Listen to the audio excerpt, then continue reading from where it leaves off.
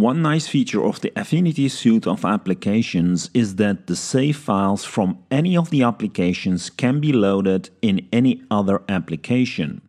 Basically, all the Affinity applications share the same engine, I guess. This allows us to have a vector warp group in Photo, which is pretty awesome. I can copy over a vector warp group from Designer to Photo and then use it in Photo.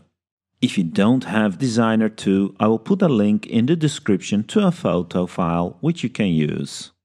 The vector group in Affinity Photo can be modified and used just like in Designer. In order to modify it, we need to select the Node tool. Once the Node tool is selected and the warp group is selected in the Layers panel, we get the warp options on the top toolbar. I can now modify the preset to arc horizontal and change the arc value. Pretty cool. I can also change the contents within the warp group, for example the text. As you see on my PC, the real-time screen update does not work smoothly, but with a simple zoom in and zoom out, which forces a refresh on the screen, it fixes itself and is shown correctly. I would advise to temporarily turn off the warping by enabling the Mute Mesh checkbox while the warp group is selected with the Node tool.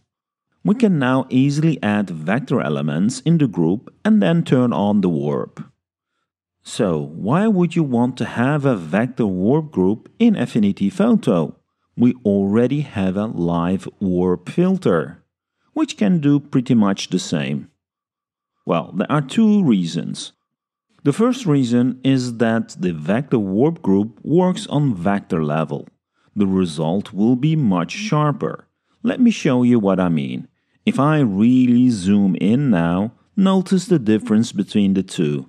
So warping vector objects with the vector warp group makes definitely sense. The second reason is that the vector warp group allows you to convert the warp objects into separate curves by using the Convert to Curves button.